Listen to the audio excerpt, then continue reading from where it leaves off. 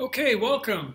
Let me show you around another floor plan. This is a floor plan of a house that's drawn on the wall in my classroom. I want to go over some more of the symbols on it so that you'll see some additional symbols. The wall, parallel lines running around the outside of the house. This would represent the wall. Wall on the front of the house. Typically the bottom of the drawing is going to be considered the front of the particular house. Going around the outside of the drawing and on the inside, there will be dimensions. These show us where certain things are going to be located.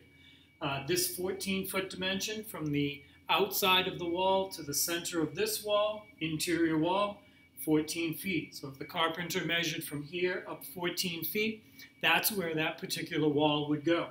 Across the top, again, there are dimensions. So from the outside of the house, 13'6", that would go to the center of this wall. So dimensions can be around the outside of the drawing and on the inside.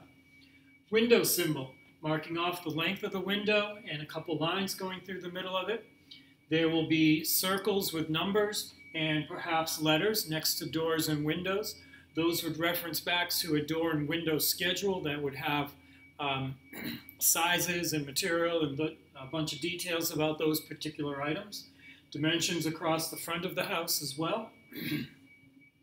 CLO, closet, so this would be a large closet in this bedroom. Dimensions showing where different things go. The chimney coming up through the center of the house, brick symbol, not supposed to be colored orange, somebody got carried away. Stairs going down to the basement. This right here says DN13R, that means from this floor, the first floor in the house, there are 13 steps going down to the basement, 13 risers or 13 steps. A closet. As you go down into the basement, that closet stays on the first floor, so you go underneath this particular closet.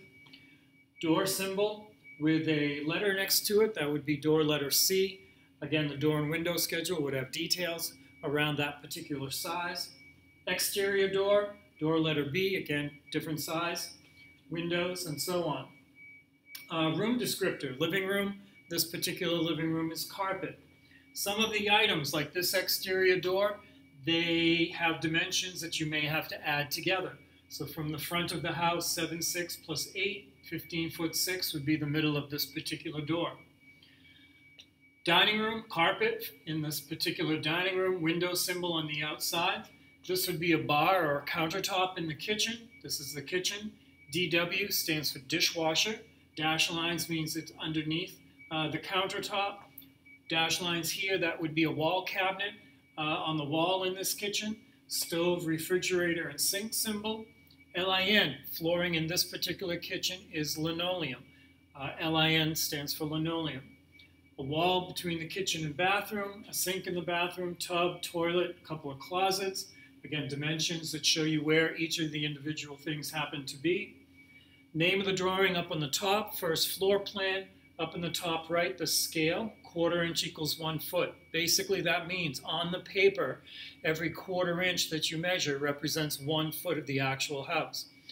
Everything drawn in architecture will be done to scale because obviously this house at 40 feet in length, you couldn't fit that on a piece of paper. So it's scaled down. So each 1/4 inch represents 1 foot. That's pretty much everything you need to see on the floor plan.